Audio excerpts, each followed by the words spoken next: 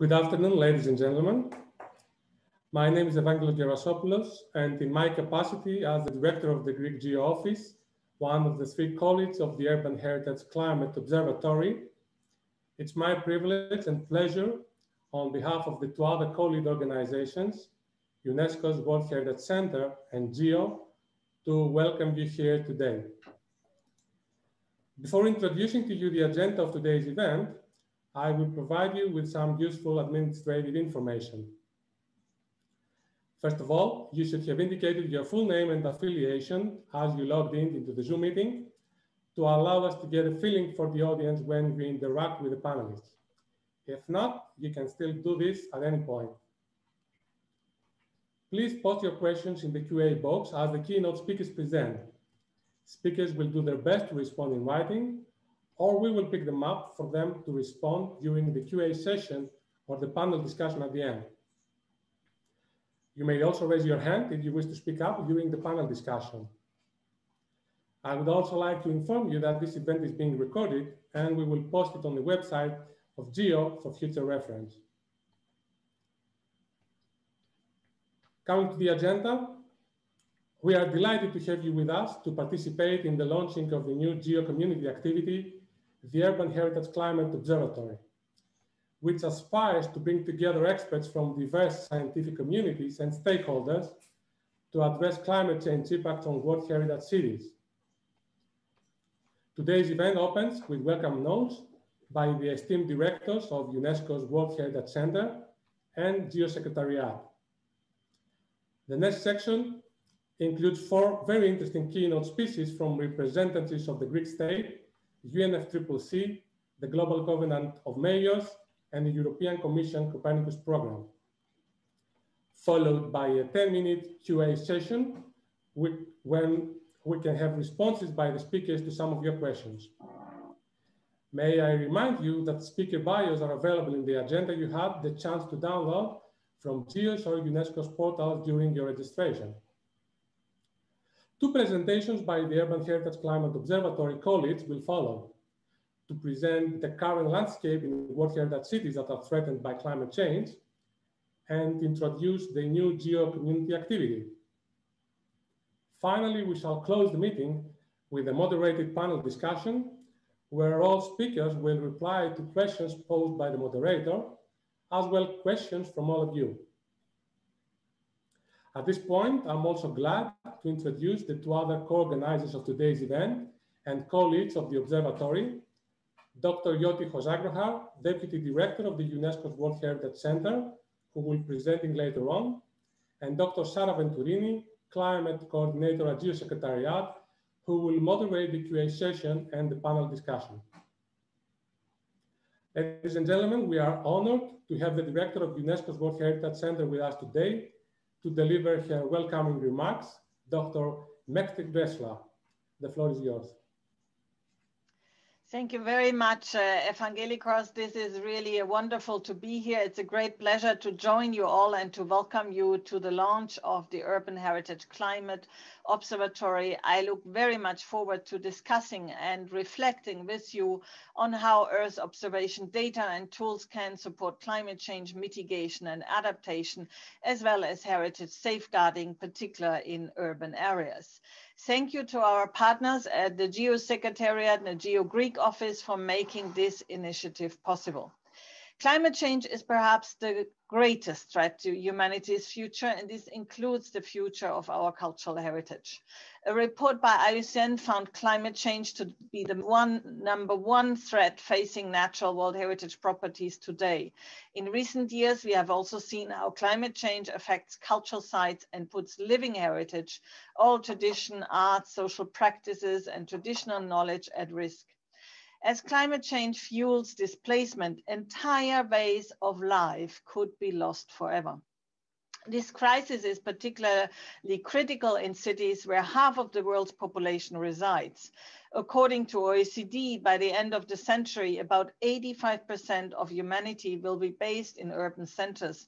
90% of the world's cities are coastal, making them more vulnerable to climate change impacts such as sea level rise, water surges, flooding, and other climate-related disasters.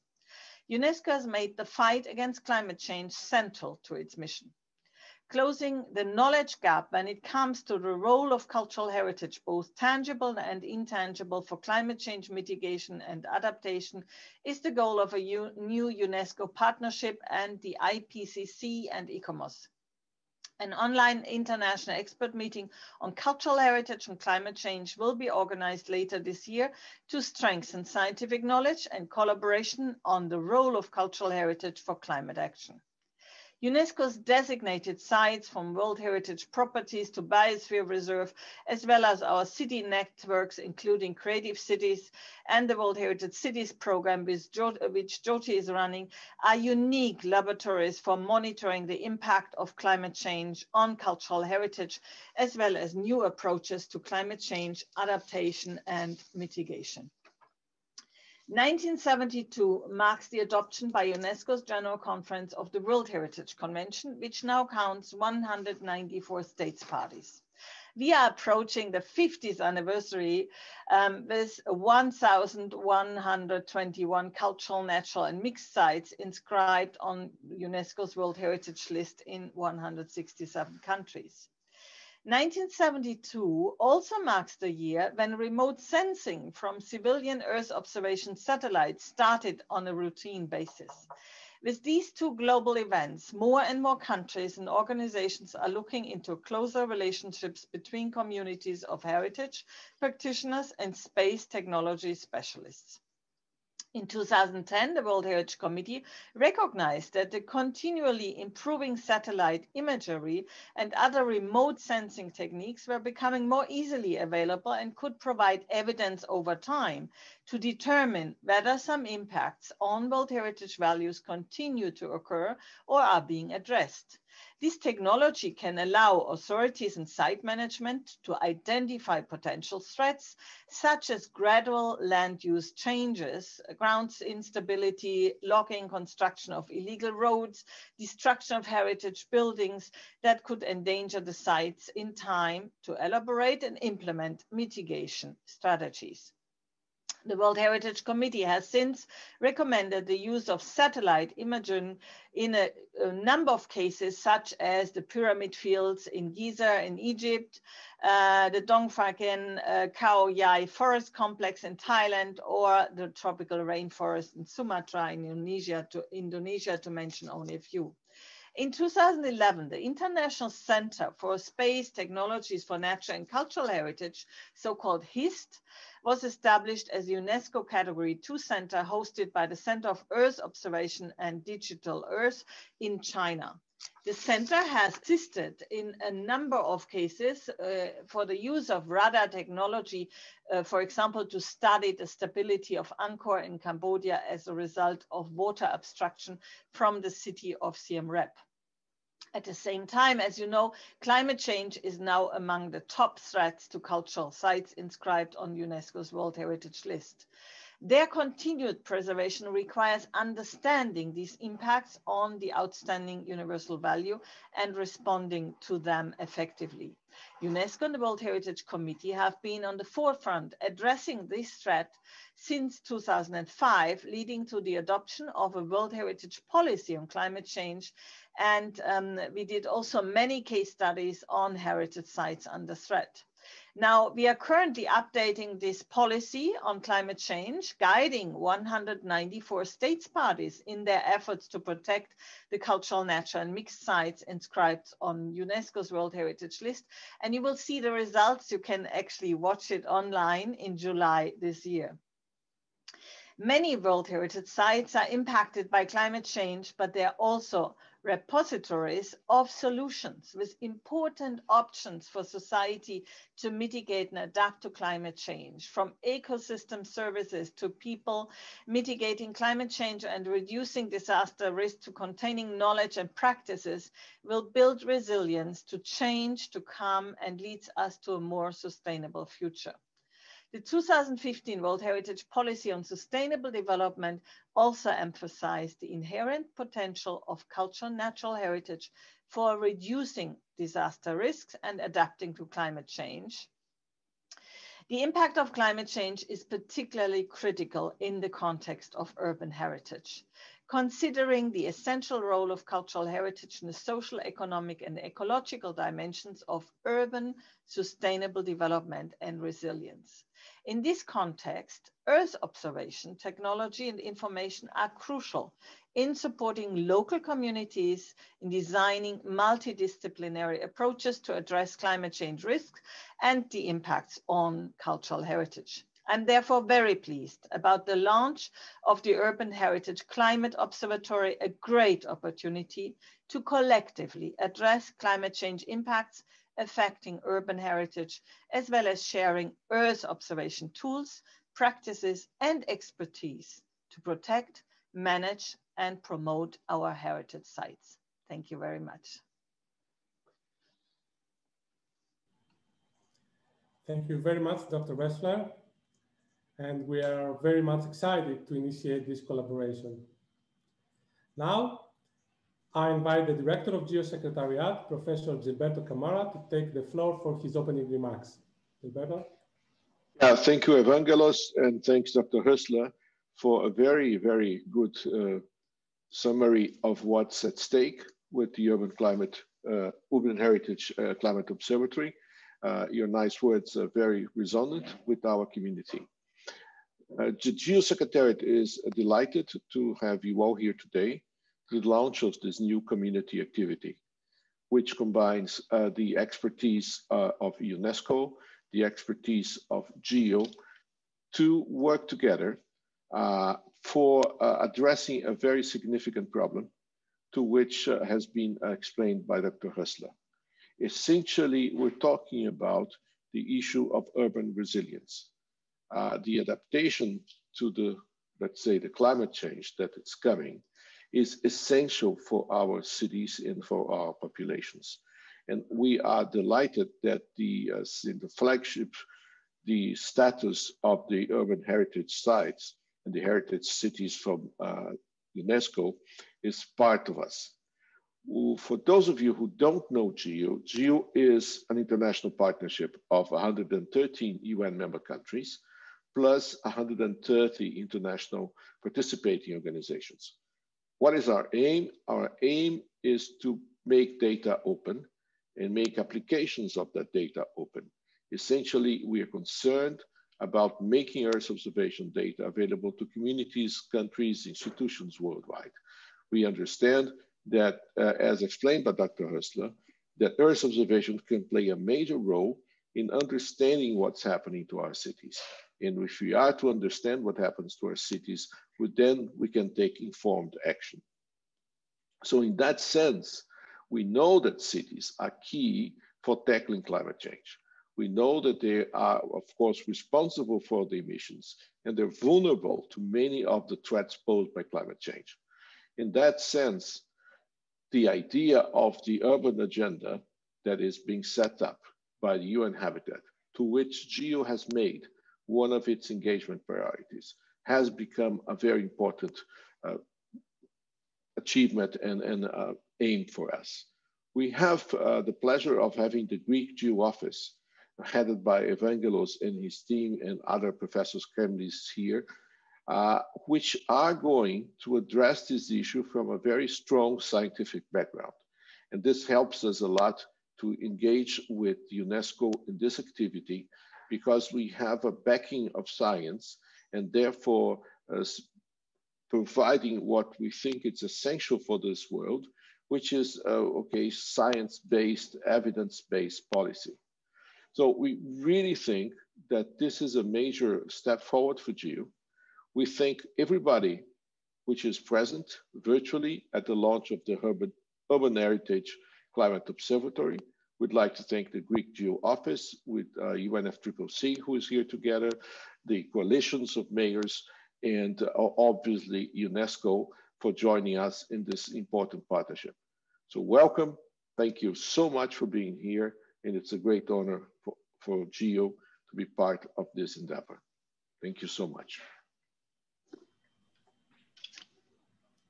We thank you, Gilberto. We appreciate the support provided by the Geosecretariat to this new community activity. And we thank you personally for the guidance and encouragement you have been generously giving to us all these years to initiate important activities such as this under the umbrella of GEO. Thank you very much. It's time to move on to our keynote presentations. And our first speaker is Mr. George Kremlis, Principal Advisor to the Greek Prime Minister and head of the coordination unit that supports the flexible mechanism established at UN level to protect cultural and natural heritage from climate change impacts. You have the floor, sir. Thank you very much, Evangelos. Ladies and gentlemen, I am very happy to be part of this launch event for the GEO UNESCO Urban Heritage Climate Observatory, a very important and instrumental initiative which will be working hand in hand with the Greek initiative and the flexible mechanism at UN level that I will have now the opportunity to present to you all. I would like to praise your initiative and to wish you a successful activity. The Greek initiative with the United Nations is aiming to protect cultural heritage and natural heritage, monuments of the nature, from climate change impacts. Next, please.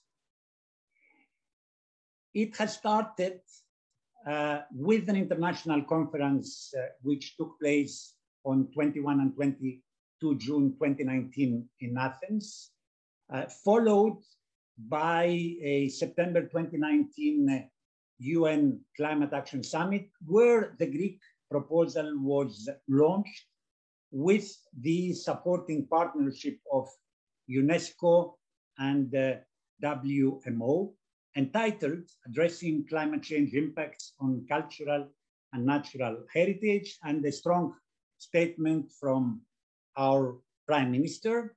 Then in December 2019, the proposal was presented together with follow-up in a side event at COP25 in Madrid. Next, please.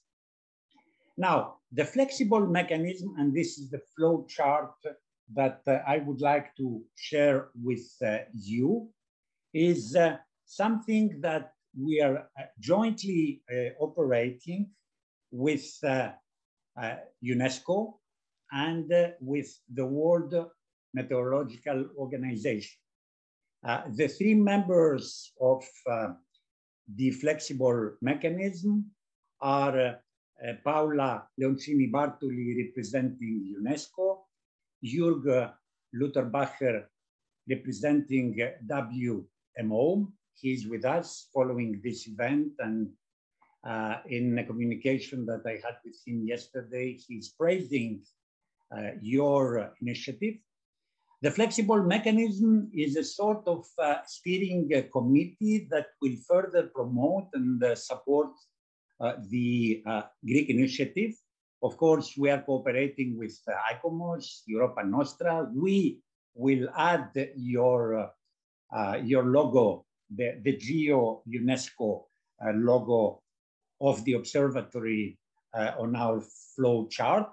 And the flexible mechanism is supported by some kind of secretariat, which is a coordination unit that was established through a decision of our Prime Minister. I have the pleasure to lead this with eminent scientists, members of the Greek Academy, Professor Derefos, Professor Sinolakis, Professor Kartalis, all well known to your community, and Ambassador Lupas. The coordination unit is supported by experts and scientists. And around the coordination unit, we have established a network of focal points coming from the more than 100, almost 110 now with the participation of the United States, countries that are supporting this initiative at the Greek initiative at UN level. Next, please. Now, The objectives are to address this emblematic issue. We wanted to highlight the link between climate change impacts, culture, our cultural heritage, which is linked to the history of the humanity, the cultural sites that have been, of course, identified by UNESCO in the World Heritage, but also environmental sites representing the green capital of our planet. And in that respect, small island states of the oceans that are threatened because of the rise of the sea level will be part of this initiative. So in reality, we want to mainstream climate change into climate change policies and in all the processes, mainstream culture in the climate change policies, and highlight the links between them and, of course, between them and the environment, in line with the Paris Agreement, which, of course, is not focusing on the cultural dimension, but hopefully in the upcoming COP26, we will have the opportunity, I will tell you more on that, to highlight these links with the SDGs that have a broad scope, considering the policies and recommendations by UNESCO. Now, as I have mentioned, the flexible mechanism will implement the initiative, will raise awareness, and of course, the coordination unit will be the day-to-day secretariat to support the initiative. The network of focal points has been created. It is expanding, and of course, we want to bridge the scientific knowledge and promote new adaptation tools, be it satellite, be it digital economy, artificial intelligence, and of course, the idea is to promote circular economy. Your initiative is extremely important, as Dr. Ressler has said, because more than 80% of the people of the planet live in the so-called urban or peri-urban environment, which is suffering a lot because of air atmospheric pollution, because of PM 2.5, PM 10, and which hosts the urban and peri-urban environment, important sites, both cultural and environmental, that need to be protected. So in that respect, your initiative and your observatory will be instrumental for the flexible mechanism and for the work that we are planning to carry out. Next, please. We have already launched, prepared a questionnaire. The idea is to map the sites, starting, of course, with the UNESCO ones, the monuments, and of course, the environmental monuments, if I may say so, to identify the climate change impacts on them. That is to say, the climate footprint, the country's needs, and of course, other sites which are not covered by the UNESCO sites, which the countries concerned might wish to have taken on board. This questionnaire is now shared with UNESCO and WMO, and we hope that soon we will have their final comments with the view to finalizing it and sharing it not only with our focal points, but more broadly with all the interested parties. The idea is following the questionnaire, and the questionnaire, as I mentioned, will map all the sites and it will expand to sites that have not been mapped by UNESCO. We will proceed with the development of the digital identity of each site that needs to be protected. And of course, we will use all the necessary tools to do so, including digital economy. And last but not least, in identifying the natural capital, namely the monuments of nature, we will be based, of course, on the work that has been carried out by UNESCO, which is very important on the biospheres. But there is additional work that needs to be carried out in relation to other networks, for example, the Natura 2000 network of the EU, or the Emerald network, which is a network of the neighborhood policy countries, or other networks in other countries of the planet. So the idea is to establish a database where the sites will be mapped, they will be digitalized, best practices will be shared, recorded, strategies, actions, gaps in knowledge, satellite and other digital economy tools, etc. And in that respect, the group on Earth observations, the geo and the satellite monitoring to protect cultural heritage from climate change impacts, which is developed in cooperation with UNESCO, will be a key tool, will be instrumental. We will work hand in hand to promote and to develop this important work. Next, please.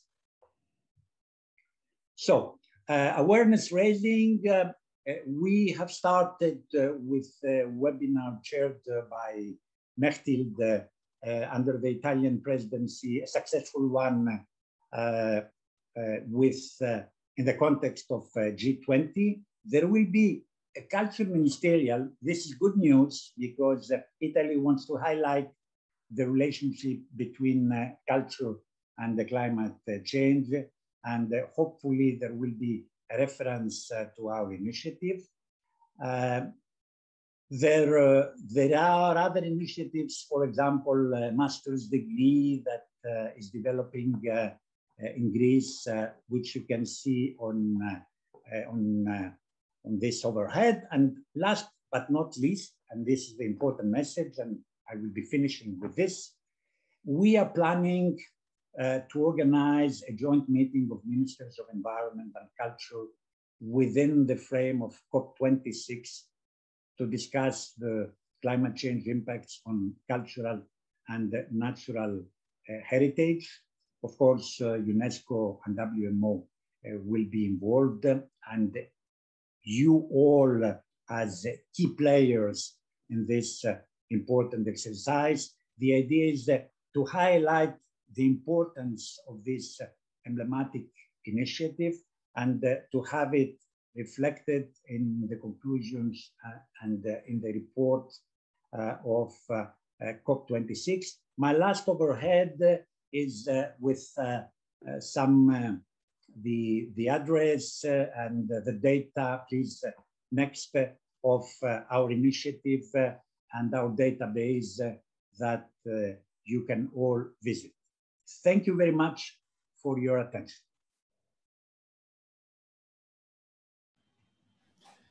Thank you, George. From our end, and wherever possible, we will provide all technological advances deriving from the exploitation of Earth observation and scientific robustness, as Gilberto pointed out, to support the Greek initiative. So thank you very much.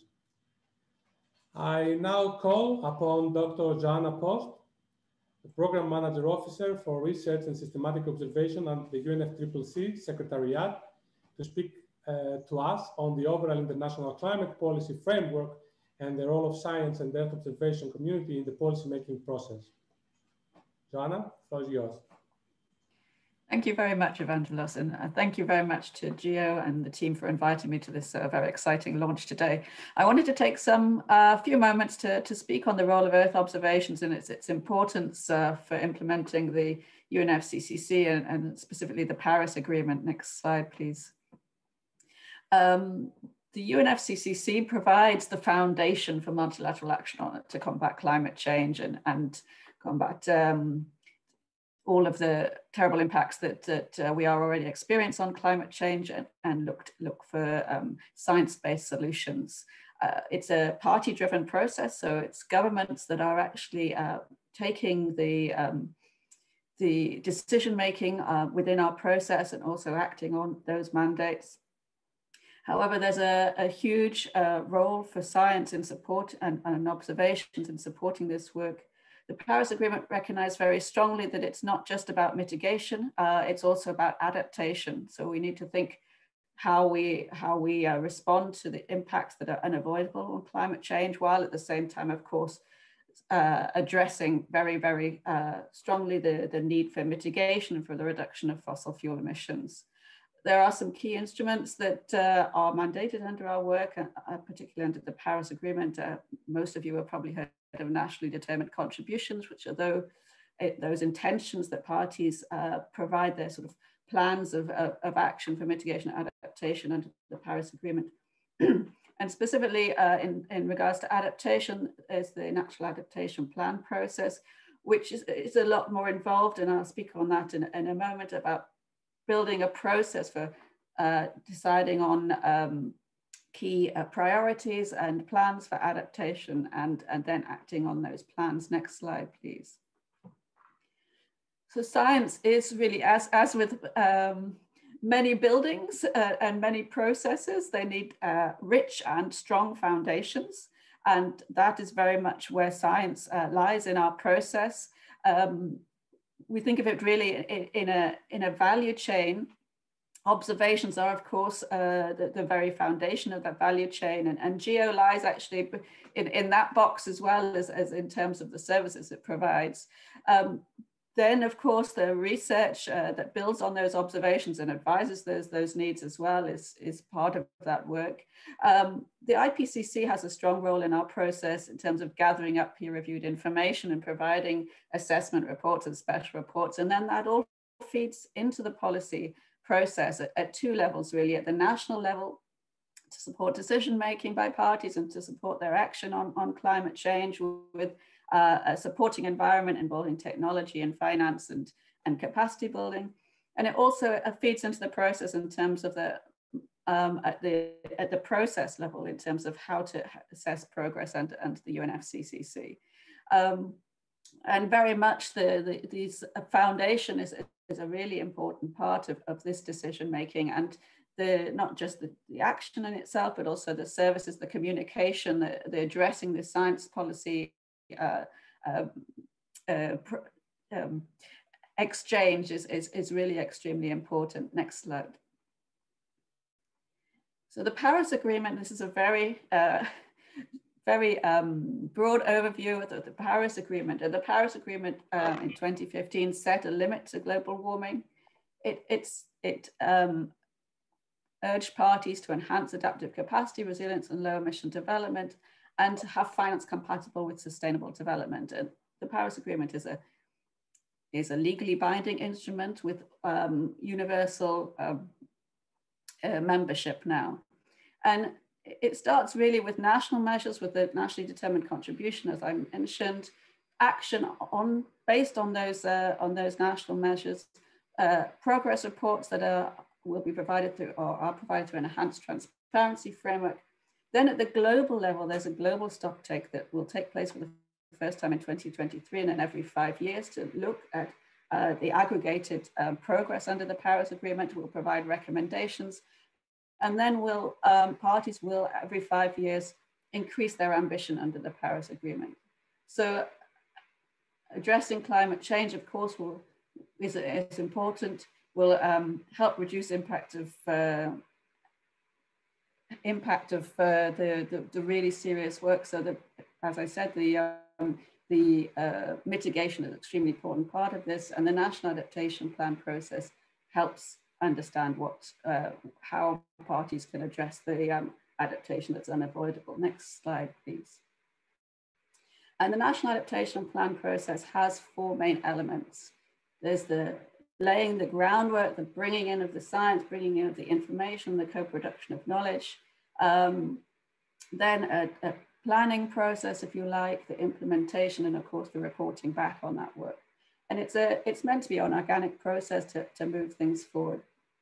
And Earth observation is extremely important, not just for providing the data for adaptation, but increasingly as we move forward to provide the information to look at how we're doing on adaptation and how progress is moving forward. And part of the National Adaptation Plan process has a very clear set of guidelines of how to address and build a national adaptation plan.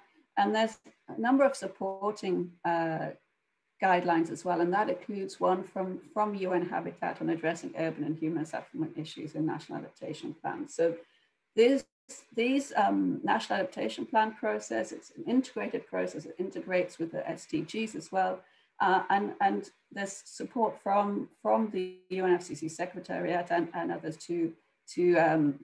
for parties to build their national adaptation plans and then of course to implement them with the appropriate financing. Next slide, please.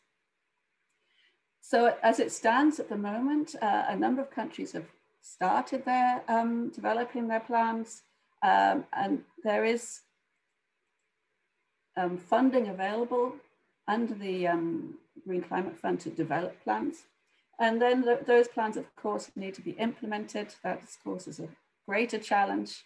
And of course, there's a number of support programs out there. And this is, there is, next slide, please. There's a number of these national adaptation plans that are already considering the, national heritage as a priority in their plans. About 14 out of the 22 national adaptation plans received by the Secretariat already references the need for adaptation in regards to heritage properties. And this, of course, will undoubtedly increase, I imagine, as more national adaptation plans are submitted to the Secretariat. Next slide, please. So as we move forward, I think it's important to realize that the Earth observation needs to be there, obviously, for countries to identify their priorities. Many of those priorities will be supported by the work of the Urban Heritage Observatory. But it's also important to bridge this communication gap between the information available and the decision making, not just on what needs to be done, but on implementing it as well as we move forward. So the opportunities here are immense. It's important to design this work, design adaptation plans built on the best available science, to use geospatial information to analyze this work in terms of climate change scenarios moving forward as well. And really to stress that we need not just information now to build these plans and to support developing countries to develop their adaptation plans, but to help identify how to measure that adaptation over time. And this addressing some of these challenges it would really enhance uptake of Earth observation to promote this idea of this value chain, not just moving forward, but bringing this information back and identifying gaps that are needed back to the observation. And I think GEO is in the perfect position to do this. Next slide, please. So I wish the Urban Observatory all the best. I think it's a very exciting way forward, and there's a lot of opportunities to support parties in our process to really make the most of the information that's available, and to really build on some of the work that's already being undertaken to adapt to climate change in these highly sensitive urban areas. And with that, I'd like to thank you and pass the floor back to Evangelos. Thank you very much, Joanna. That was really very informative. Thank you. Moving to the next. What is it that cities need to prepare for climate change? Dr. Shannon McDaniel, Director of Data Strategy of the Global Covenant of Mayors for Climate and Energy, will provide us with insights on why cities matter in the fight for climate change. Shannon? Thank you so much, Evangelos, and thank you to all of my fellow speakers. I'm very pleased to be here. I couldn't have asked for a better path to be laid than what Joanna has just said, so I will certainly be building upon pretty much everything you just laid out, Joanna, regarding the need for data and the need for geospatial observation interpretation so that it can be useful for the end user in cities in this case, in the work that they're trying to do to identify and address climate change. I'm the Director of Data Strategy with the Global Covenant of Mayors for Climate and Energy. We represent over 10,000 cities and just shy of about 1 billion people. So quite a big group, but certainly not everyone in the world yet. Our hope is that we continue to grow. Next slide, please. The reason cities are so important is because, of course, half of the world lives in urban areas already. And with that half that lives there, they are producing roughly 80% of the emissions that are impacting the world. We anticipate, as we see projections of population growth and concentration, that cities will continue to be very important and continue to grow. And one piece that is missed very frequently is that NDCs do not usually account for the impact of cities. So the decisions that are happening and being committed to by national governments, which are incredibly important, are often disconnected from those that are in the control or that can happen from the city level. And that means that sometimes the commitments being made could be even further enhanced if they had the input from cities and from the actions that cities can take. Next slide, please. Now, one of the great challenges for cities is that although they represent urban areas where more than 50% of the world lives, they also account for, this number should be higher, it's more like 80% of global CO2 emissions, and they consume nearly 70% of the world's energy. None of that is really taken into consideration in terms of what localized decisions can happen at the government level, at the local government level, so that they can make changes and address climate change and impact that's affecting their citizens, as well as plan for how to increase resilience for their cities, which is extremely critical.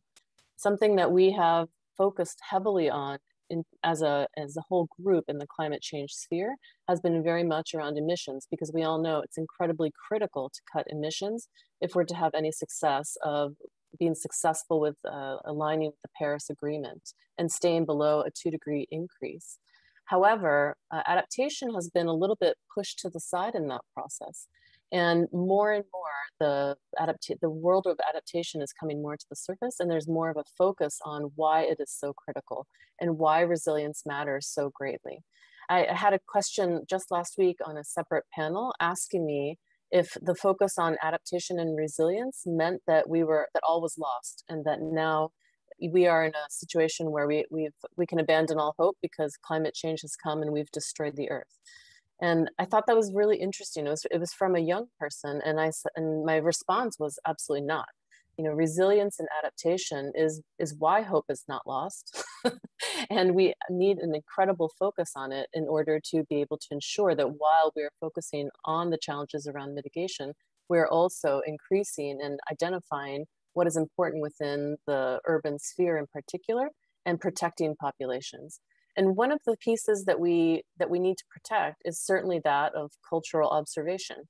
You know, humans ourselves, we are not separate from the impact of climate change, and we are subject to it, and we are also cause of it, but we are not separate from the environment. We are a part of the environment. So one of the challenges here is not only to be able to preserve many of our cultural heritage and our identity in the best way possible, but also to realize that we have to account for the behaviors that we have, and to have, as was said very early in the call today or in the panel, we need a huge cultural shift in order to be able to identify the things that are integral here in order for us to be successful. So we cannot simply take measures that create change. We need to have systemic change in behavior from our societies as a whole in order to move forward and to progress. And that means we need to identify what is important to us as a society. And one of those things are the things that are culturally relevant and important for us to save from our history. And it's also a reconfiguring of how we think about the vulnerable and the just approach to climate change that we need to have as well. Next slide, please. it's already been shown in multiple reports that there is a path forward and ability to transition to low carbon investments for cities. We know that there are economic returns that are attractive, and in particular, these are focused around policies that affect building retrofitting, a change of the type of material that is used in buildings, different policies around what is allowable. We know there's a huge impact on from the transport sector and the upgrades that can happen there. Obviously, a change in how many cars are allowed in a city, more use of public transport, and an emphasis on denser urban areas to facilitate all of that. Those changes can absolutely make a big difference going forward. And we already know that there are policies that could be put in place to help support that from the national level to the local level as well. Next slide, please. And one of the pieces that cities need and urban policymakers need is they need information. So this is where we circle back to the geospatial data and Earth observation information.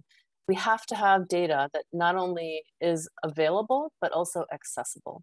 And building upon what Joanna was saying, we also align and partner with UN Habitat and promote the development of adaptation plans, very similar in principle to what Joanna has laid out. So the risk and vulnerability evaluation, a decision around what kind of actions you would take as a result, implementation of those actions and showing progress on them. And there, an identification also of societal impact. So making sure that the most vulnerable populations are identified and protected equally, if not more so than the citizens as a whole. But we need in the city space an increase of investment in science and research so that we can have evidence-based and science-based policy decision-making. We need innovation and technology. So we need investment from the national government systems into the local systems, in urban systems and academics, so that we can have more opportunities identified and solutions that can be brought forth and scaled to bring the right solutions for cities and for citizens. But the biggest thing we need to underpin all of that is data. So in the world we live in today, there is no lack of data. Data is collected on every breath you take, for lack of a better term. And the truth is that although that data exists, it's not so easy to use. So what we find is that there's a huge gap between availability or the knowledge that information might exist and the actual ability to use that knowledge in a way that makes sense for someone like a city decision maker, a policy maker. So the request is really to not only identify what information is necessary to feed into the development of climate action plans, and at a local level as well as a national level, and Earth observation data can certainly help support those efforts, but it has to be digestible in a way that is actually useful for cities. So if we don't make it useful or actionable for city policymakers, then we quickly run into a space where we need a lot of technical capacity to support the use of that information and even identifying what information has to be made. So as the Global Covenant of Mayors, we have a huge range of cities, some that are very sophisticated and have quite a lot of support within their technical staff, very large resource budgets, and they are, they've been doing things like developing climate action plans consistently for the past 25 years. And then we have cities that are quite small, that are maybe a handful of people. And they also have just as much interest in ensuring that whatever decisions they make, whatever planning they choose to do, is consistent with the best decision possible. But the difference between having a team of 25 people to help you develop a climate action plan and someone who has a mayor that tells them, go join the Global Covenant of Mayors and figure out what you're supposed to do, is quite vast. Fortunately, we have a large network of partners to support this, but even with all the partners engaged, it's still not enough. As you know, technical capacity and building that is quite difficult. It takes a lot of resources. And so what we can do as a community is move to a space where we identify what the critical activities are, what the critical actions are. So how can we use the data that we already have and the expertise in the data and scientific community to help already set cities into a direction where they feel like they have some basic understanding without having to necessarily join something special or pay for some sort of interpretation or access. Can we move into a space where we help facilitate that information exchange in a way that is far more intuitive? And I would argue that in the technological space in which we currently reside as the world, that we have the facility to identify what that means. You know, what is it that makes something easy to use? If I use the example of a baby that's handed a cell phone, you can see that a small baby knows how to tap on a screen and switch to different apps. We've all seen our children or friends of our friends that have children do these amazing sort of intuitive behaviors. And that's what we need in the climate change data space. We need more intuitive opportunities and support so that information can be used and leveraged in an appropriate way.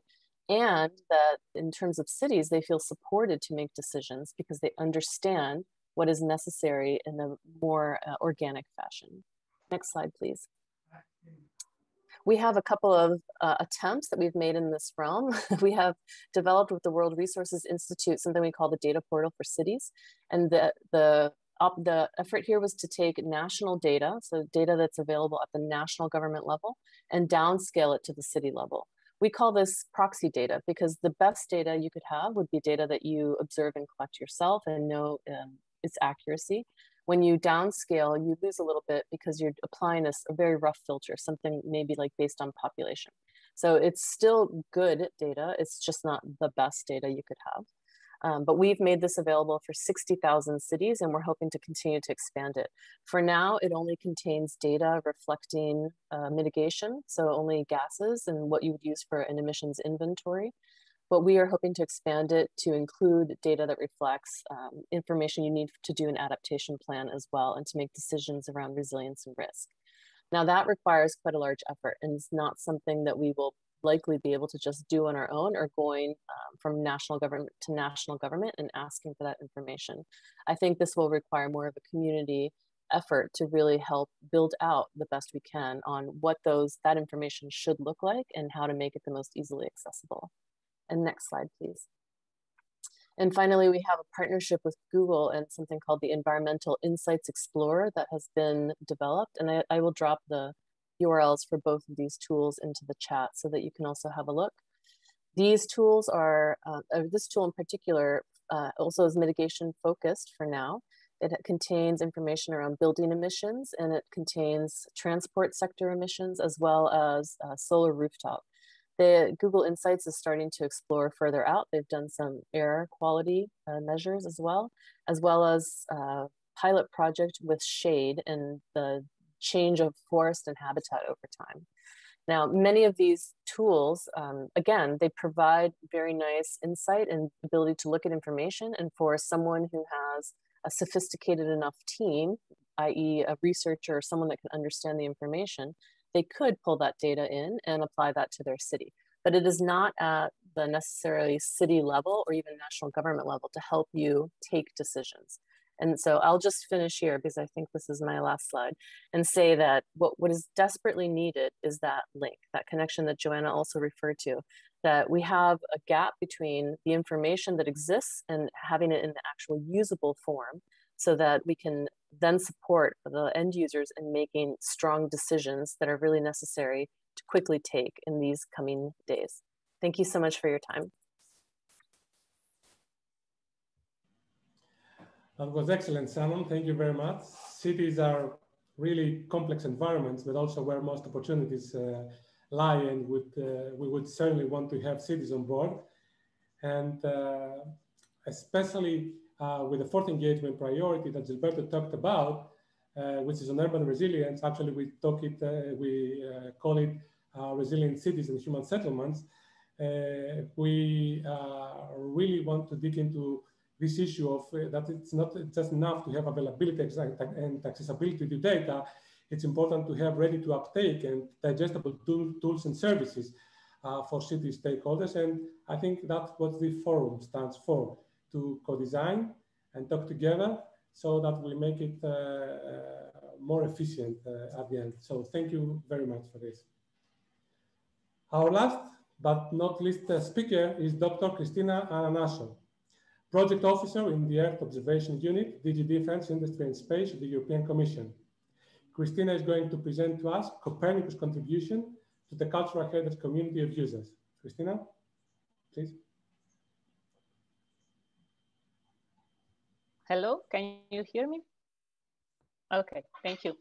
So good afternoon to everybody. Thank you for inviting me to this event, and I found it very useful. And thank you for my predecessor to the presentation. The very interesting presentation that give an overview of the wide context in which we are moving.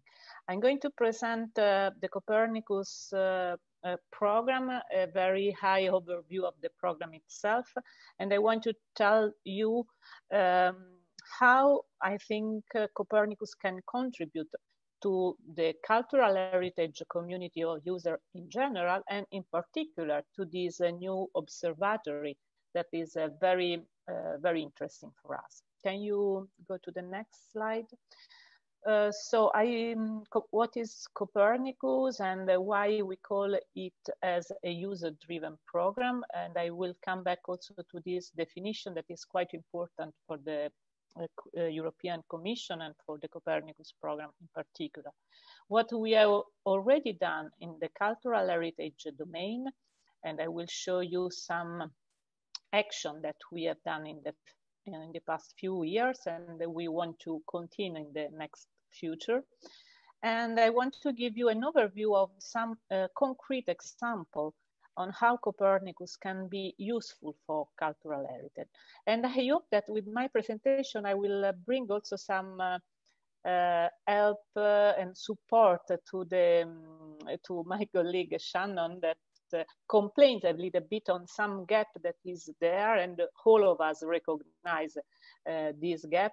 And probably Copernicus already started to fill this gap with some easily usable information, not only Earth observation data, but something more than Earth observation data. Can you go to the next slide, please? So what is Copernicus? I don't know if all of you are aware of it. Copernicus is the Earth observation and monitoring program of the European Commission. The core of the program are the 6 services that use Earth observation data coming from the Sentinel, that are the dedicated space component to the program, and coming from also contributing mission coming from national mission. These data, together with the in situ measurement and together with modeling techniques, will give you added value products and information. All these data, all these products are full, free, and open. So they are accessible to everybody and can be used by everybody. Next slide, please. As I told you before, the core of the program are the services. There are 3 services dedicated to a specific environment: the marine monitoring service, the land monitoring service, and the atmosphere. And then other 3 services that are more cross-cutting: climate change, security, and emergency management service. What we have done in the past, focusing more on the cultural heritage, we started in 2017 with a workshop because really, as I said at the beginning, the user have for us the core of our activities. So we want to get more closer to the user, and we organized several workshops of this kind. And in this particular case, our counterpart were the cultural heritage user communities. The main suggestion that we received from this workshop was really the importance of having Earth observation data and information based on Earth observation data really used in different domains.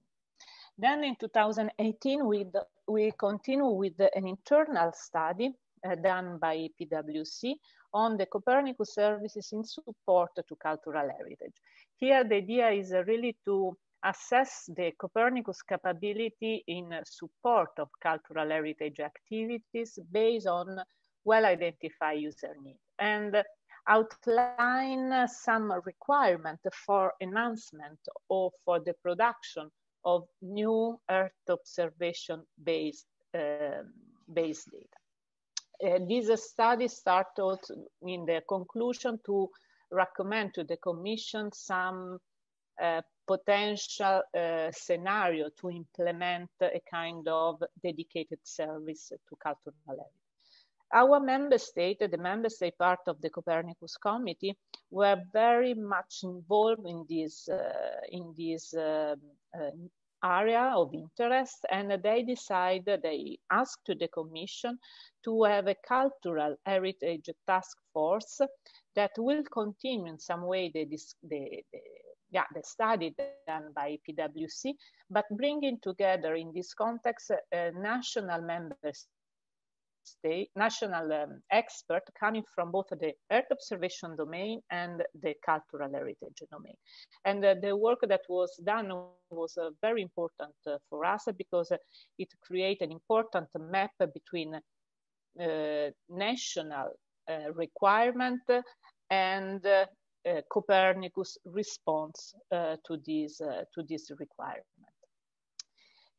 Now we are in the situation which we started, yes, in 2021, the definition for the future of Copernicus for the next multi-annual financial framework from 2021 to 2027. And there is an ongoing discussion to implement not a service per se, but we call it a thematic hub on cultural heritage that is a kind of cross-service platform, let's call it this way, to better respond to these new and emerging user needs. There is also an ongoing discussion mainly related to the land monitoring service with UNESCO to support the monitoring of some World Natural Heritage site. Next slide, please. Now I will go through very quickly just to give you some example, but there are much more products that can be used in this context. This is the Copernicus Climate Change Service that can support the cultural natural heritage sector with providing a lot of data, long time series, but not only data, as was addressed before by Shannon. There is also a kind of support, expert support that can help in using these data. On the right-hand side of the slide, there is the list of some essential climate variables, and in red are reported the ones more relevant for cultural heritage: precipitation, sea level, soil moisture, land cover, and fire, for example. And I want to underline that the ECMWF, that is in charge of this Copernicus climate change, will organize a workshop in July to, in some way, reopen the discussion, at least for Copernicus, in this with the cultural heritage user, and to listen to their needs and your needs to better evolve also some products already there. Can you go to the next slide, please? This is the other Copernicus service, that is the Copernicus Atmosphere Monitoring Service, that obviously can provide some products related to air quality and UV radiation at different, and also related to fires and emission. Depending on the scale, there is a 10 kilometer at the European level, but also at world level with a resolution of 40 kilometers.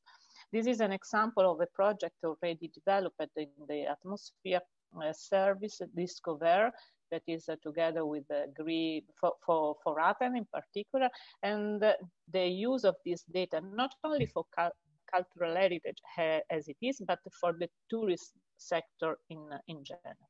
Next slide.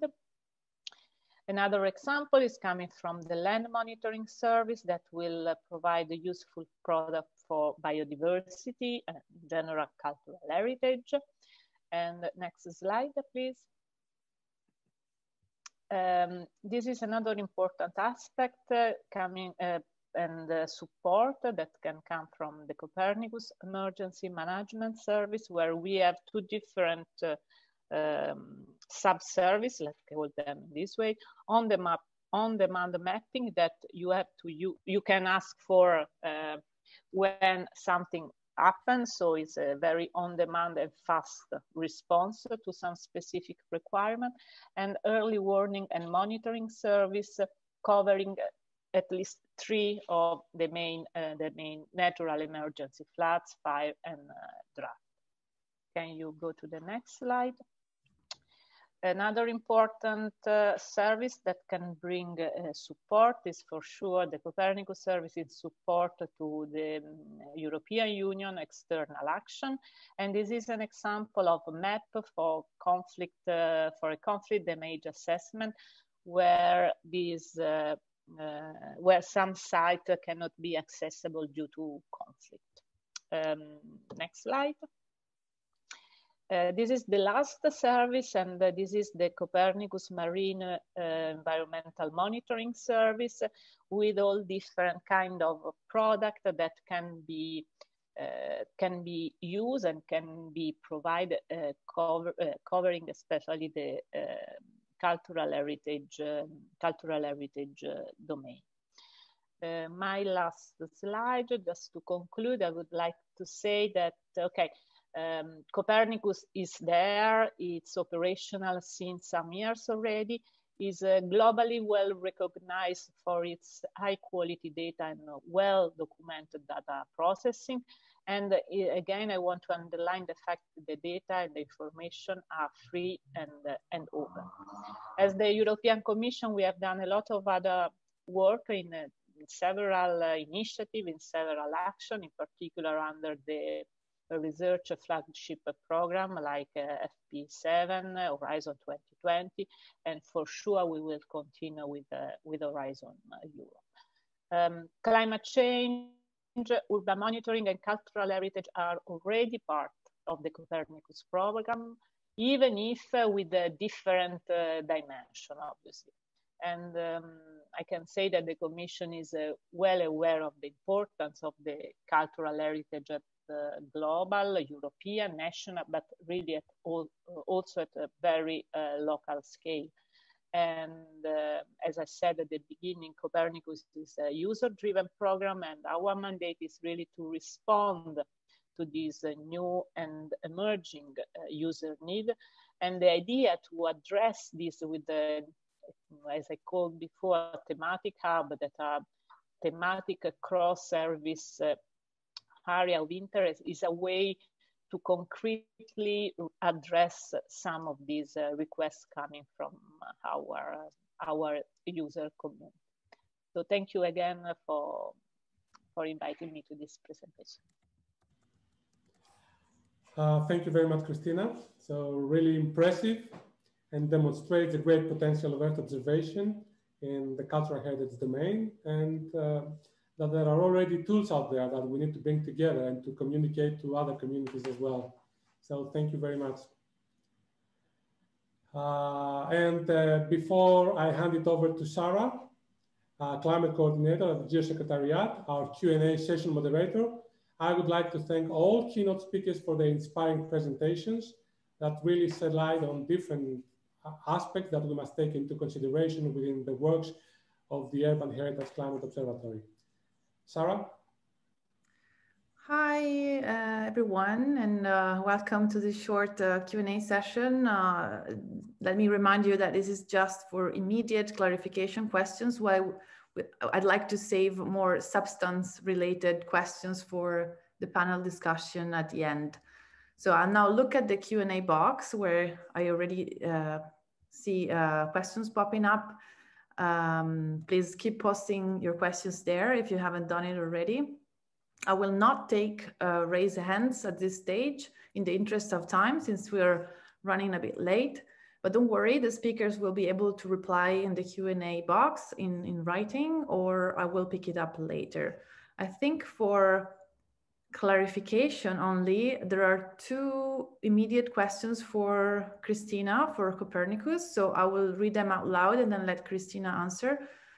One is from Daniele Serra. How does Copernicus support change detection in conflict areas, damage detection to cultural heritage sites with the moderate spatial resolution of Sentinel satellites?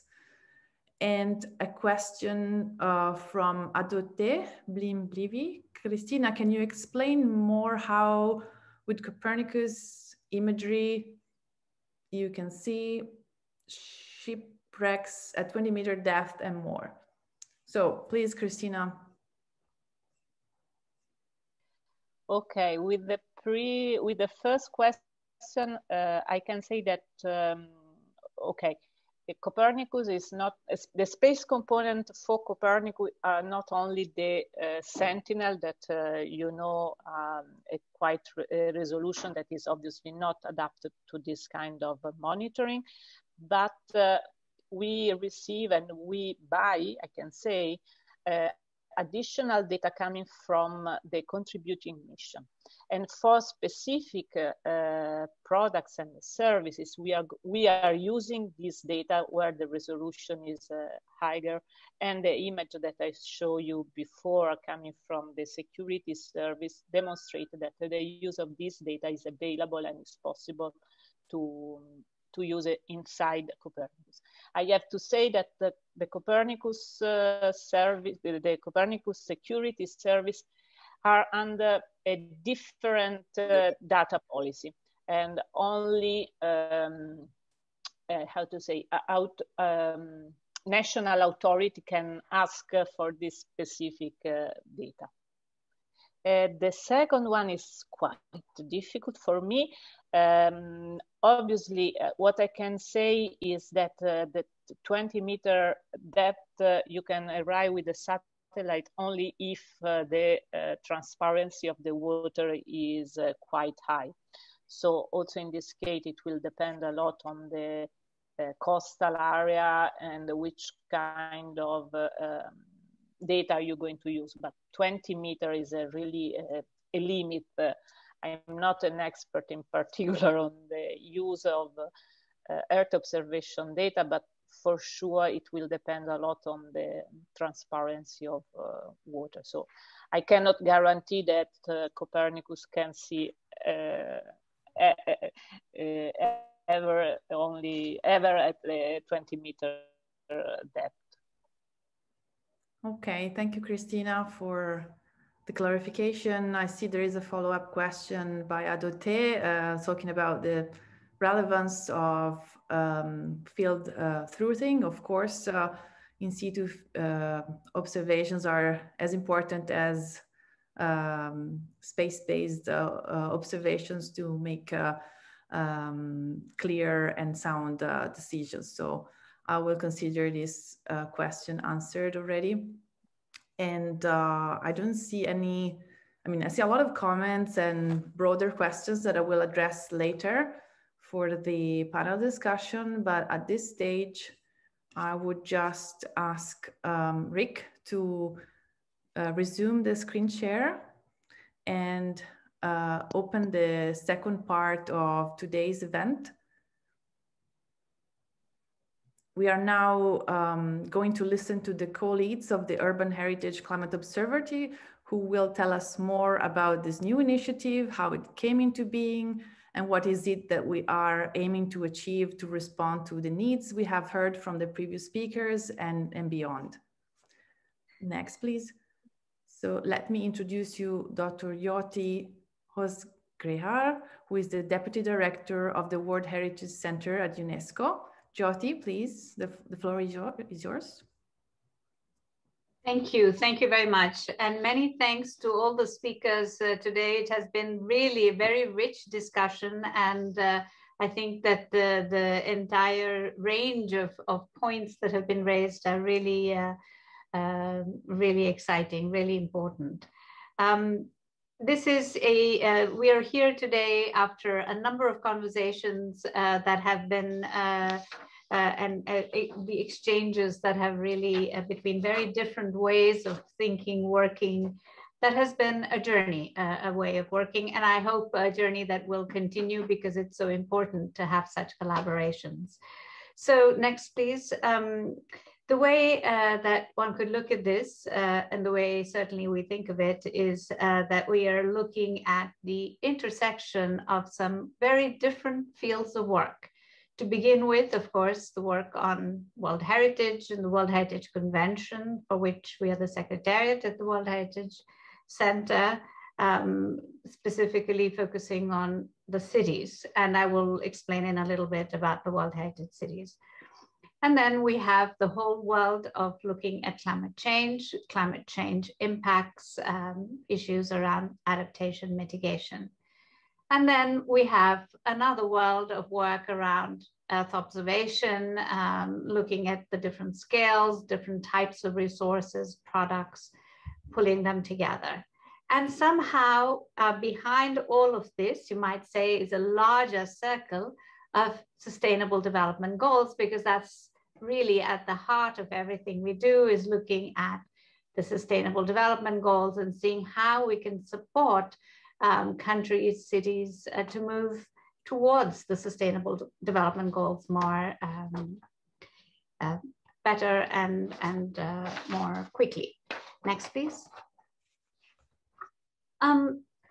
With regard to World Heritage Cities, I could start by saying that we're witnessing today the largest human migration in history, with more than half of the world's population living in urban areas. Rapid and uncontrolled urbanization frequently results in social and spatial fragmentation and in a drastic deterioration of the quality of urban and rural environments. That's the state of cities everywhere. The World Heritage Cities program is one of the 6 thematic programs approved and monitored by the World Heritage Committee of the 1,121 World Heritage properties, which Dr. Rossler spoke about a few minutes ago. Currently, 313 are part of this thematic program as World Heritage Cities. That includes historic cities, walled cities, or parts of cities, and urban sites with a strong relationship to the community around them.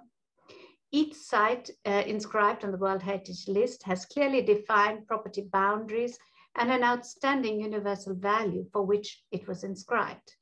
So on the one hand, state parties to the World Heritage Convention are obliged to protect their outstanding universal value.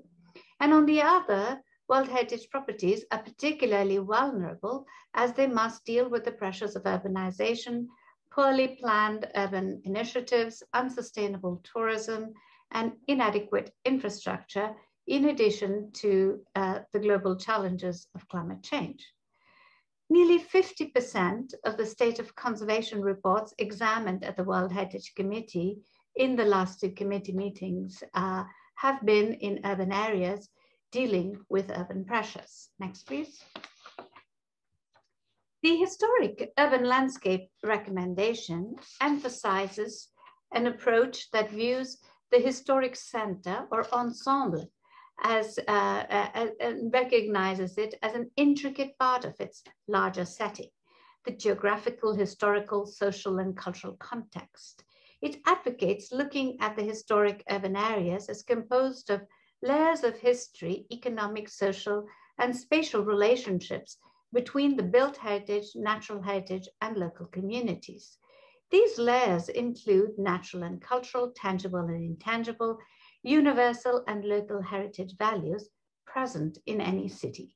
These heritage values should be taken as a point of departure in the overall management and development of the city.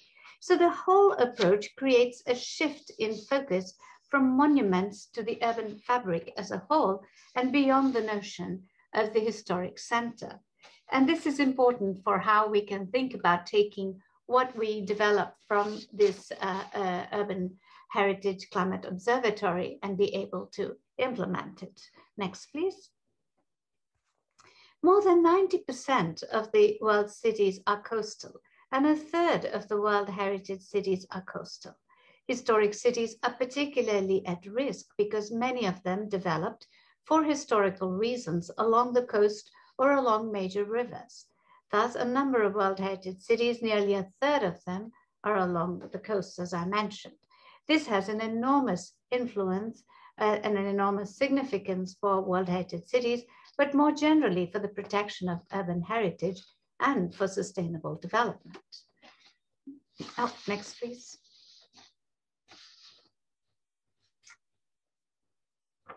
Next, please.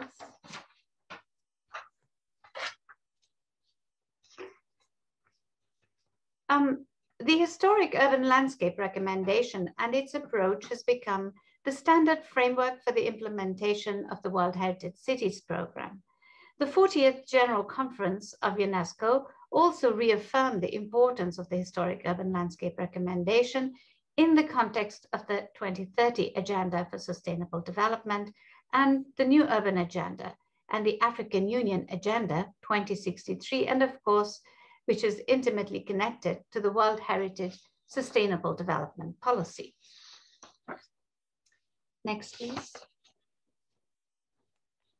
With rising temperatures and accompanying sea level rise, increasing risk of climate change related disasters are also on the rise. Coastal cities risk flooding from rising sea levels and powerful storm surges. Climate change is now among the top threats to cultural and natural heritage sites inscribed on UNESCO World Heritage List. And these are not, of course, the only dangers from the only threats from climate change. There are many others. The continued preservation of World Heritage properties requires understanding these impacts to their outstanding universal value and responding to them effectively. During the last World Heritage Committee meeting, a number of State of Conservation reports on World Heritage Cities indicated threats related to climate change.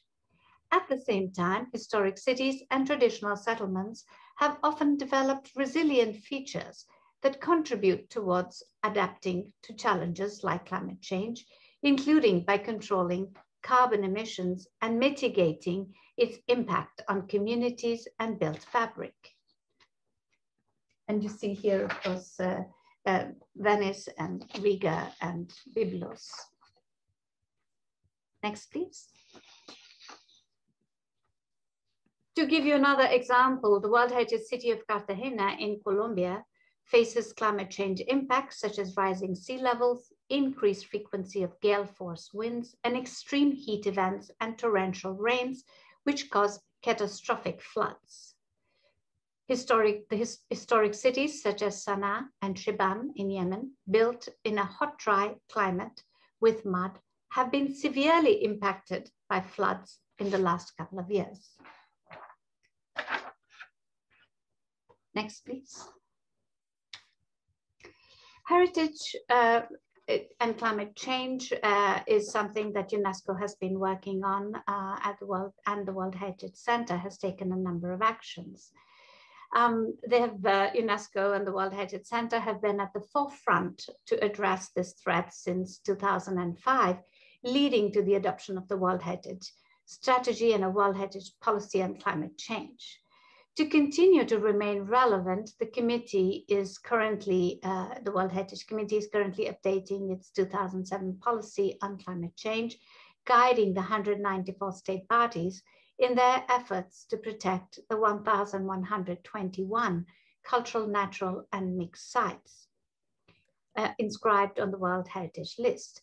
The World Heritage Policy on Sustainable Development emphasizes what governments can do to recognize and promote the inherent potential of cultural natural heritage for reducing disaster risks and adapting to climate change through ecosystem services, strengthened social cohesion, traditional knowledge and practices. So of course, a separate lecture is necessary to cover all of these different actions. And I just wanted to touch on a few that are currently being undertaken at the World Heritage Center and at UNESCO towards the mitigation and adaptation to the impacts of climate change, including the reduced risk of related disasters. And this includes the UNESCO Task Force on Climate Change that coordinates the organization's work on climate change, the 2007 policy document on the impacts of climate change on World Heritage properties, which I mentioned was currently being updated, the UNESCO Reflection Group on Culture and Climate Change, UNESCO ICOMOS IPCC co-sponsored international expert meeting on cultural heritage and climate change, including 3 papers which are in preparation. A follow-up committee, UNESCO, UNFCCC, Greece, requested by the UN Secretary General after the UN Climate Change Summit, and of course the flexible mechanism that was already mentioned by Mr. Kremlitz earlier on the flexible mechanism established by Greece and presented at the 210th session of UNESCO's Executive Board. Next, please. And the Italian Presidency G20 high-level webinar, which was also mentioned earlier. And you can see a number of these documents. Next, please. So obviously, Earth observation is the expertise of GEO and Greek GEO and the community members of GEO, Copernicus, for example, and so on. However, I might mention a few concerns from our side. We work closely with site managers and national focal points and institutions responsible for the protection of World Heritage properties. So it's possible for us to provide them support with policies and actions that they could take very directly.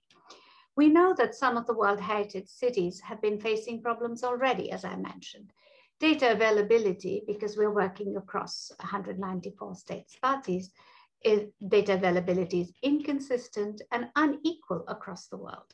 While we have very detailed urban level data in Europe, the resolution we are able to obtain from many other parts of the world are entirely inadequate.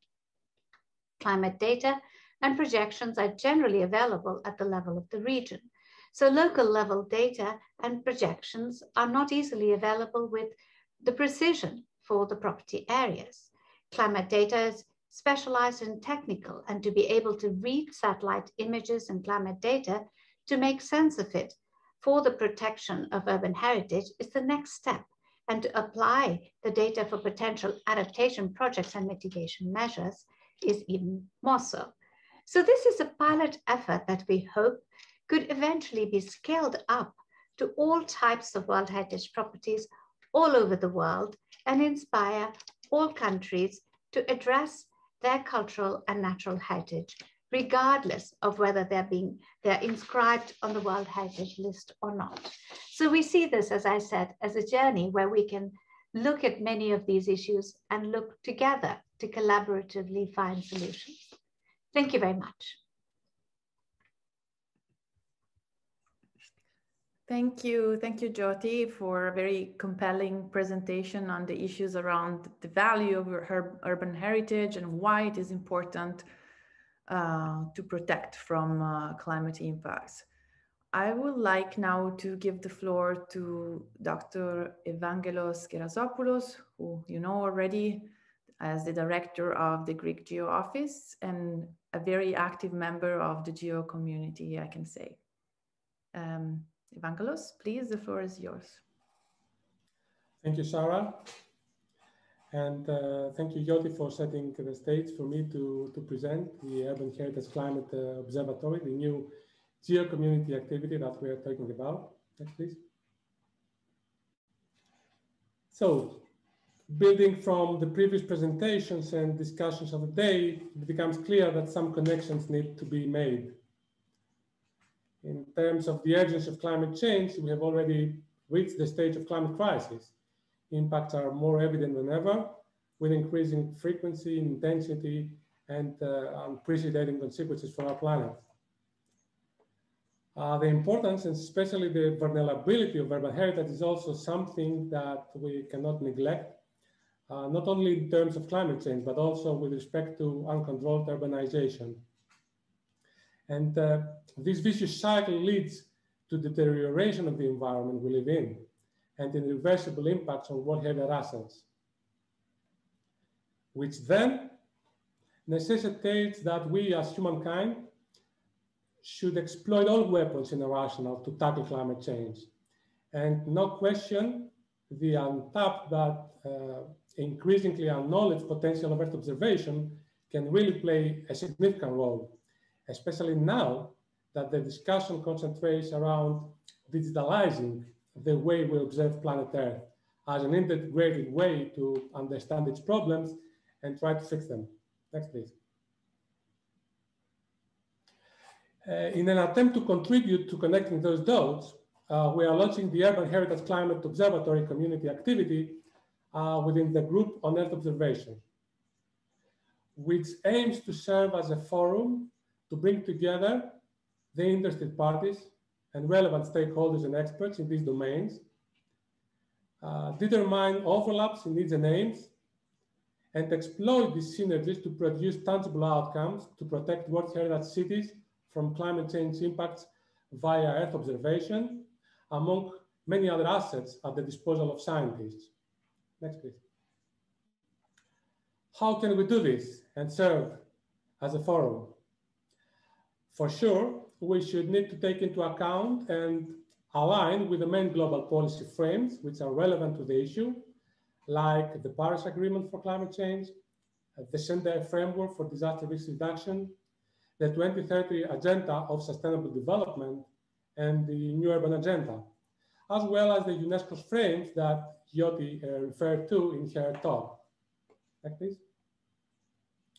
In this context, GEO seems to be the appropriate vehicle, as its three engagement priorities connect to the above policy frames. And as Gilberto mentioned, the director of GEO, urban resilience will soon follow on as the fourth engagement priority to complete the puzzle. This enables optimal coordination and optimization of Earth observation exploitation in all these frames, as relevant activities are already realized within the work program of GEO. Next, please. So indeed, GEO is the right place to have the job done. And the Urban Heritage Climate Observatory aims to serve as the connecting factor between these policy frames and the activities in GEO. And what's more, with the symbolic and also economic importance of cultural heritage, it could also serve as a push to realize climate actions and achieve specific targets. Next, please. The overarching objectives of the Urban Heritage Climate Observatory include the introduction and integration of Earth observation into the workflows of UNESCO and the full range of stakeholders to enable tackling and adapting to climate change with emphasis on World Heritage cities. The provision of a forum for relevant partners to share practices, needs, and expertise, match user needs to Earth observation assets, and coordinate with a bottom-up approach processes for the preservation, monitoring, and management of urban heritage. And finally, the communication and advocacy around local, national, and international climate action. In the next slide, and along these lines, we go back in early 2020, when with the catalytic role of the Greek GEO office, deliberations between GEO and UNESCO resulted in an open call for expression of interest to gather members of the GEO community and beyond with an overwhelming response. And the critical mass and the momentum gain led to the development of an implementation plan for the Urban Heritage Climate Observatory to be proposed and eventually approved for inclusion in the GEO working program. From today onward, by launching this community activity, there's a number of proposed activities that will need to be realized, starting with the establishment of working groups focusing on interdisciplinary actions organized to bring together the different communities involved. The collection of needs, data, and global good practices, which will allow us to identify the opportunities for Earth observation to monitor aspects of World Heritage cities.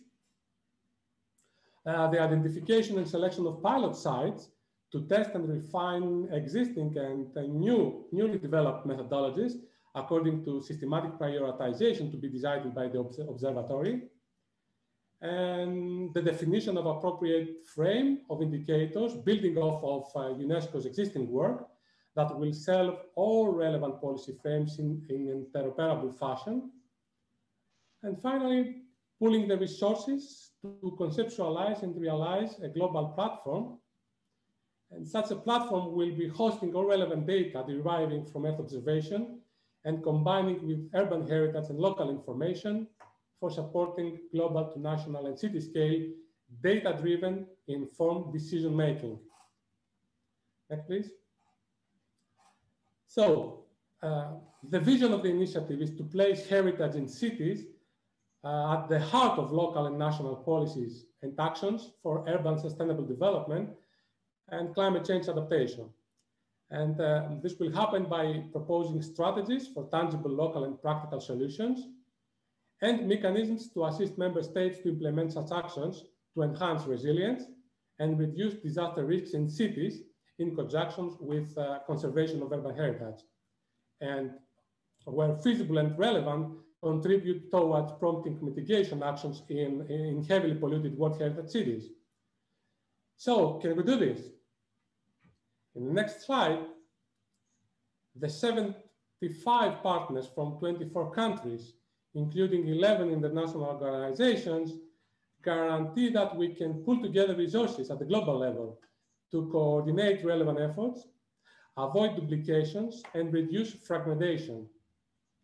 We can together prioritize actions in both developing and developed countries, in all continents, and in an inclusive manner, and make sure that our World Heritage remains safe from human and nature-induced climate change impact before it's too late. After the overwhelmingly positive response we received from the community, we are confident that this effort can substantially contribute in this regard, and also providing answers to scientific questions for decision-making by overlooking the planet as empowered by Earth observation. And with this slide, I would like to thank you very much for your attention. Sarah? Yes, okay. Thanks, Evangelos, for such a clear presentation on the new Urban Heritage Climate Observatory, the underlying vision and the proposed activities. From the GEO Secretariat perspective, we are really pleased to have it in our work program, and I must say that we are very impressed by the interest that was raised by this topical initiative among the GEO community. So well done so far. I would like now to open the panel discussion with our keynote speakers and the co-leads. Please all turn your camera on. The discussion will be about 20 minutes given the remaining time. And I will first ask some questions to the panel members and then open the floor to additional questions and comment from the attendees. And please keep posting your question in the Q&A box, and speakers, please look at the questions so that you can also answer in writing. Okay.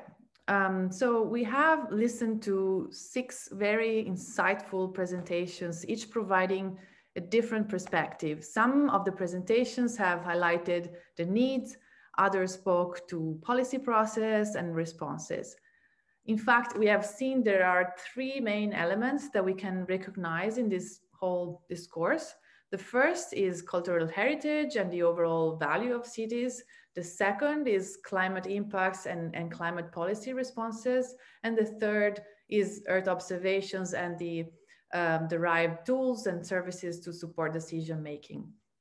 It seems that these 3 elements have not been tackled together yet, although interesting initiatives are emerging, as we have seen, and we hope we can capture those initiatives through the new Urban Heritage Climate Observatory. In fact, this observatory really aims to achieve a collaboration among the 3 different communities more explicitly. So the discussion here is about bringing different perspectives to the table. And I have a first question for all the speakers just about this cooperation. So where do you see the real added value of a new initiative bringing together cities, cultural heritage, climate science, policy, and Earth observation? What is new there? What is it that we can offer? Who wants to go first? Can I react? Yes, please, George. Okay, thank you, Sarah. I think this is the holistic approach which leads to making the urban and peri-urban environment circular in the sense of the circular economy. In other words, to mitigate the climate and the environmental impacts in the cities, in the urban environment, with the view to reducing the impacts to the cultural and natural heritage and making the latter resilient. So there is clearly an added value here. And as I was mentioning before, this initiative, the Observatory, will become a powerful instrument to support the flexible mechanism at UN level that we are developing. As we need them, we will have to work hand in hand. I was also very interested in the Copernicus presentation and also in the marine environment. As you know, we have marine natural sites in the European Union, Natura 2000 sites that also need to be protected. And this experience can be used also worldwide for the marine environment, which is also part of the green capital of our planet and which comes under the FM initiative. This is very relevant. Thanks, George, for enlightening us on this point. And I see Shannon has her hands up. Yes, thank you. That's really a strong point, George. And just to build on that, I would add that this is a real opportunity to encourage people to have an emotional connection to their city and to protecting things in their city. Something we often overlook or maybe forget about in the climate space is that everyone truly understands and engages around what it means to have climate change.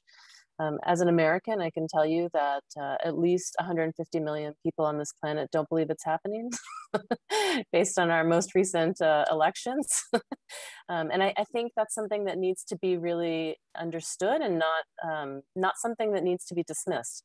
We've learned as Americans, for sure, that you cannot assume that what is happening because it sounds so crazy to you isn't having an impact. So I feel like this is really an opportunity because culturally, this would overshadow politics. The idea that you have something valuable to preserve that is part of your heritage and part of your history personally, your family history, your ancestry. This is something we could really rally around and encourage people to say, you know, we don't want these things to be destroyed. We want to protect them. You know, how can we build a strong communications campaign that really rallies people sort of a little bit around the way rather than directly? Because sometimes you have to lead by momentum and by something that appeals to people, not necessarily just dropping in with scientific facts and assuming that everyone is going to find those credible and believable, no matter what your own personal beliefs may be. Yeah, this is very true. And the issue of climate plus cultural heritage make it a very, very topical subject. So we have all we need to raise interest, I think. Someone else wants to say something about the added value here? Maybe if I can, Joanna, Christina? or can Christina? I speak, Christina? Yes. Yeah, I think that having these different communities, cultural heritage, earth observation, cities, and climate policy, and all related to the policy makers around the same table and discussing about different kind of topics, it's quite important, particularly referring to the policy makers, because sometimes it's not so obvious, but part of my job here in the Commission is really to bring the Earth observation outside the Earth observation domain. And from what I have learned in the last years, cultural heritage is really a perfect example where this process can work very well, because the interests are complementary and very close to the heart of the user. And I think that having a policy, really putting the word Earth observation, the terminology that we use in our domain inside regulation or new legislation is quite important, and it's not so easy also at European level, because obviously then this regulation arrive at national level where they should be taken into consideration. Thank you. Talking about regulation and the European Union, I have a follow-up question here that I would like to take now. Do we refer to the EU Joint Communication on International Cultural Relations 2016 in any of the activities that have been mentioned here, and Copernicus services maybe? Is this relevant for the Urban Heritage Climate Observatory? I see a question from Diane on the Q&A. I guess more in general about the framework, the regulation at the European level that we are addressing. I don't know exactly the legislation that you are mentioning now, but if it's in 2016, maybe it's too early, at least for Copernicus. So Copernicus became operational in 2015, 2016. So now we can really see how to develop further the program, not only focusing on the specific services or not only focusing on the space component that should be for sure developed and continue to develop it in the future, but we can also tackle different domains, like for example, cultural heritage. So I can bring this as a generic response for the entire Copernicus program. Now we can go toward our toward other European DGs to foster and to support the use of Earth observation data in the different contexts. Indeed, as George mentioned, this needs to be a holistic approach, not just across communities, but also across, vertically and horizontally. So we will need to have a broader stakeholder engagement, of course. And this is the case because the initiative already has almost 80 partners in it. So it's quite comprehensive. I have, still on the question about the added value, was there anyone else who wanted to say something? If I may jump in here for a very quick comment. I mean, first of all, I fully share what Christina said, that cultural heritage can serve as a connecting factor, as we also mentioned, and also that there are things that we take for granted, which is not the case, unfortunately. I'm talking about creating a common language. Talking with the cities within the new fourth engagement priority, we realized that this was not always the case. Communicate achievements, Christina also mentioned this, things that are coming out from Copernicus or other entities, it's not necessarily well known to other communities. And this is for us a very important message to convey. And what's more, we should stop initiating projects from scratch. It's very important that we build off of achievements already inherited from past projects and altogether, make the next steps.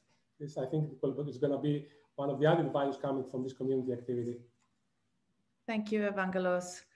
That's very true. And we really hope that something good will come out of this, as for all the other geo activities in the current portfolio. So with that, perhaps it would be useful to go a little bit more into the details of how this new activity will work. And I see there are some questions, one from Jose Moutinho. How does your initiative link up with ongoing in situ observations for the discovery of new cultural heritage sites? So this is about discovery, but also, again, as we mentioned earlier, the importance of in situ observations to complement satellite observation. And also this question addresses the new technology that will improve Earth observations. And there's a specific example for a threatened coastal area in Portugal. Evangelos, would you like to reply to this one, perhaps? Yes, I think it's not only local data and observations. I think it's the combination of satellite data and local information that can help in this direction of discovering new cultural heritage assets. There are many cases and projects in the past that are using even Google Earth that you can recognize patterns from the satellites, and then informing local resources, and with the use of drones or local inspections to be able to, design excavations and discover actually new monuments. So yeah, this is really one of the opportunities that we have combining the Earth observation. And may I point out here that when we say Earth observation, we mean both satellite data and in situ data. And this is also nowadays complemented with citizen science data, with new platforms like drones, like mud sensors. So Earth observations is really a very wide definition. Thank you, Evangelos, for this clarification. It's very important. There are some questions in the Q&A box that I'm trying to merge. A lot of questions about the impacts on developing countries that are the heaviest, although most World Heritage cities are probably located in Europe. There's also a comment about the fact that for developing countries, disaster risk is an important element that needs to be taken into account for local adaptation. So I guess there is a reflection here to make, I guess, also for Joanna, who works mostly with developing countries. So the NAP program within the UNFCCC is there to support developing countries.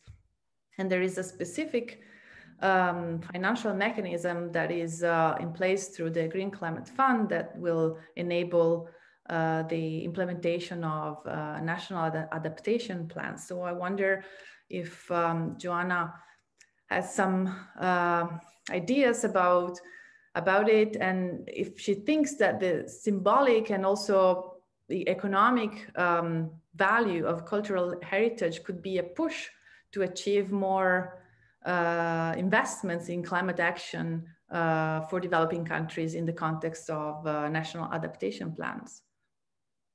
Thanks, Sarah. I will do my best to respond to that quite complicated, complex issue. So I think there's a couple of points here. One is, of course, the value of Earth observations, the need to use that information in the co-production of knowledge for planning and for implementation of adaptation action, the need to encompass a range of knowledge that includes indigenous knowledge and knowledge from local communities in that response as well. And some of the work that we do under the UNFCCC actually speaks specifically to the importance of indigenous knowledge and local communities in our response to climate change. In regards to the national adaptation process, there is funding available to prepare the national adaptation plans. And then, of course, those plans are developed, and the projects within those plans are then up to the countries to seek funding for that. Now, funding under the Paris Agreement has been agreed as 20 billion per year to support the implementation of the Paris Agreement, both mitigation and adaptation, so that there is the potential for funding available. I saw a message earlier about why is it not happening. I mean, there's a big push, of course, to make sure that this funding that's been agreed by developed country parties actually is provided to implement what's been said in the NDCs and in the NAPs. So, and the Green Climate Fund is one of the key parts of the financial mechanism under the UNFCCC, and of course is responsible for agreeing those adaptation plans once they're submitted through its process. So that's really important. And then I think as we go forward and the opportunities for countries, it's up to, under our process, up to the countries themselves to identify the importance where they see their priorities. But as we've heard already today, with a large part of the population and an increasing amount of population will reside in cities. So of course, the priorities in that country level decision making is really focused in these areas. So I think there's still some joining up of dots to be done, let's put it that way, in awareness of some of these priorities. But I think there's certainly an opportunity under the multilateral processes, and the NAP actually brings in the needs under the Sendai framework, which speaks to risk resilience. It brings in the needs under the Sustainable Development goals. So all of that comes together in the melting pot of the National Adaptation Plan process. And I think this as I mentioned, most of the parties that have provided national adaptation plans are recognizing this, the importance of cultural heritage. And then we come to the public awareness, of course, and there's a lot of push from that side to recognize this importance as well and engage with a wide community of stakeholders in order to make things happen. And then within the process itself, of course, this recognition can be done with some of the work of the GEO and actually showing the value of observations in its work and bringing this information back to the process itself. Thank you, Joanna. Yes, it's very important that the GEO is engaged in the process so we can provide this link to policymakers and make sure that the outcomes of all activities and this new observatory will be taken up by decision makers. So again, as usual, I would add, if I may add one Sure. last thing, Sarah, I know we're running short of time, but I think there is a huge value in showing case studies of how, this value from observation to implementation and measuring it over time. And I think this is also a big role here in actually, and we see that that's actually going to be the case in looking at what's actually worked as well as what hasn't worked and how things can move forward in the future. So sorry to interrupt, but I just sure. It's very important to point that out. And I see George has his hands up. George, yes. Quickly, because we're running out of time. So I want to have a final question. Sarah, I will make 4 points in a nutshell. It will be very quick. First of all, we want to expand the spectrum of the UNESCO sites. And as our Portuguese colleague has mentioned, if data are available on new sites, it is for the interested countries to propose them to the flexible mechanism to be mapped and digitalized. First point.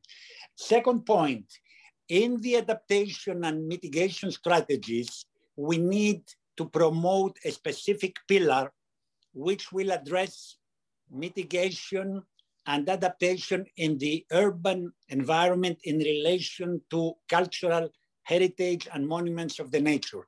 I think this needs to be highlighted with the view to having tailored clusters within the strategies. The other point I wanted to make is that we are very happy that the United States of America are coming back forcefully to the Paris Agreement with a very high level of ambition. And I am in the position to share with you that they have expressed a lot of sympathy for our initiative on assessing and protecting cultural and natural heritage from climate change impacts. And last but not least, for the European Union, as regards financing, almost 30% of the budget under the Recovery and Resilience Plan and the next programming period will go to climate. So this is extremely important, not only for the 27 member states of the EU, but also for the neighborhood policy and enlargement instruments. Thank you. I hope I was short. Yes, thank you, George. And you touched upon the last point that I wanted to raise here, which is about priorities or key directions for this new Urban Heritage Climate Observatory. So I'm asking all of you, all of the speakers, in one sentence or maybe one word, 2 words, what would be a valuable and tangible outcome for this new observatory? Starting with, let's say, Christina. 2 words. You're muted. If I can, I would like to say concrete applications.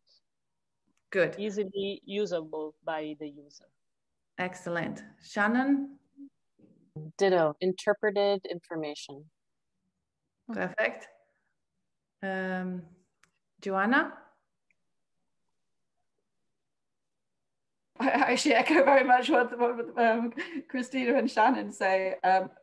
The fact that we need to cross this, sorry, more than 2 words, but let's cross this knowledge space between science and decision making and provide usable information for that decision making. Thank you. George, I've already asked you, but if you have 2 words. I share what the previous speakers have said. I would say user-friendly and knowledge-based information. Excellent. Gilberto, I see you're still there. Thank you. And Dr. Mechtil Rosler as well. I don't know if you have some final remarks to make in terms of what you see as a concrete outcome. Hello, can you hear me? Yes. Okay, so thank you so much. I think it was a pleasure and an honor. Your volume is a bit low. Okay, just, oh, this is.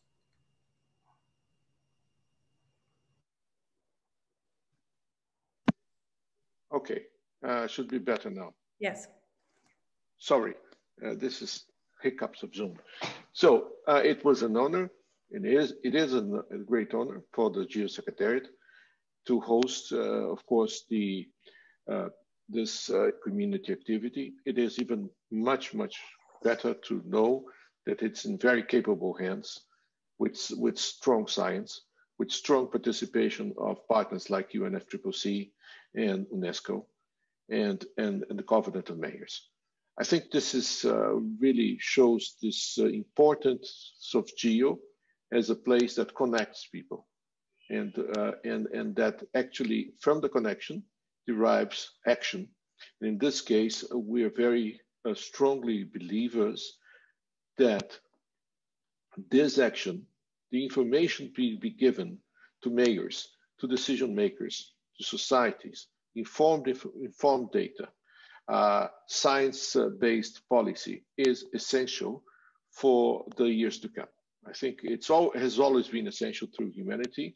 In the years to come, we're going to need it more and more. So my personal compliments to Evangelos and to Joanna, thank you very much. To Christine on behalf of ESA, UNESCO, thank you very much. Shannon, thank you so much for being here. My thanks to George for representing, higher level of the Greek government. I think this has been a wonderful day for Geo. Thank you so much. It's been a great honor. Thank you, Gilberto. Dr. Rosler, any words from you, or should we just move to a close? Perhaps I'll give back the floor to Evangelos and Jyoti for final remarks, given we are 3 minutes over time. Sorry to all the attendees who posted questions and we couldn't reply during the live session, but we'll still working on those, and the panelists can still answer in the Q&A, so stay there. And Evangelos and Jyoti will explain what's going to happen next. Thank you all, and see you soon. Thank you, Sarah. Jyoti, please. Thank you very much. Thank you, Sarah. And thank you to all of the speakers. It was really a very, very rich session, very, very important points raised. I just want to pick up on a couple of things that were brought up as a way to close, which is that this is just the beginning. There were lots of questions on, specific sites and specific places. How would we be able to collect that kind of local data? The World Heritage Cities, 313 at the moment, are perhaps the most recognizable cities. So in a sense, they're more symbolic there, and they are the most, there is more data for many of them. But that's not all the heritage there is in the world. Every small town, every small settlement has some historic places that are precious. So obviously that could be a very, very, Shannon was talking about the emotional power of heritage, and this is very true. It's also, as Joanna was saying, a knowledge base, because these places have come down to us over centuries in many cases. So they are repositories of knowledge on how they have dealt with and what stories of resilience they bring to us. So this is just the beginning of a journey. And for all of those who are asking about specific sites, I just want to say that we start with World Heritage Sites just as a symbol, and we hope together with all of you to be able to look at this for all types of historic places and heritage cities and settlements. Thank you very much. And thank you very, very much for joining us today. I also thank all participants for attending. We hope that many can come on board and embrace this endeavor. It has been a very interesting and fruitful meeting that hopefully signals the beginning of a long, difficult yet pleasant journey, as Jyoti said. And tomorrow we are having our community activity first convening. So this is going to be a closed meeting between the partners, the 75 partners of the community activity. And we shall be talking about more about the details and the implementation aspects of the activity. So thanks everybody for being with us, and stay tuned. And we will make sure that we communicate all news and outcomes from the Urban Heritage Climate Observatory. Thank you all, and bye-bye. Thank you. I just want to take a second to thank the Greek Geo Office for all of the work you've done in the heavy lifting, and also to the Geo colleagues, and for the tech help, and to the interpreters. Thank you very much.